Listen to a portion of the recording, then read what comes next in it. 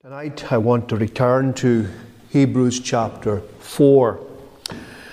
You'll find our text there in verse 16. Hebrews 4:16 will be our text. Let us therefore come boldly unto the throne of grace, that we may obtain mercy and find grace to help in time of need.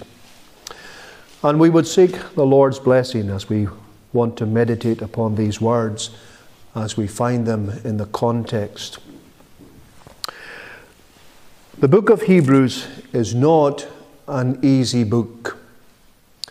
Early on in my ministry, I spoke to a senior minister, and in the conversation I said to him, I'm hoping to preach through the book of Hebrews. He looked at me and basically he said, don't. And not because there's anything wrong with the book of Hebrews, but it is a difficult book, and it's a difficult book to tackle early on in your ministry. And I was glad that I did accept his advice. But the main theme and the purpose of the book is very clear.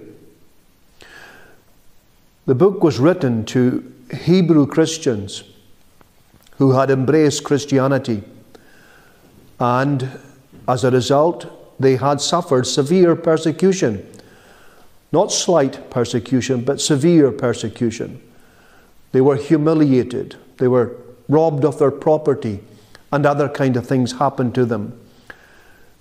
And the book was written to them, exhorting them not to relapse back into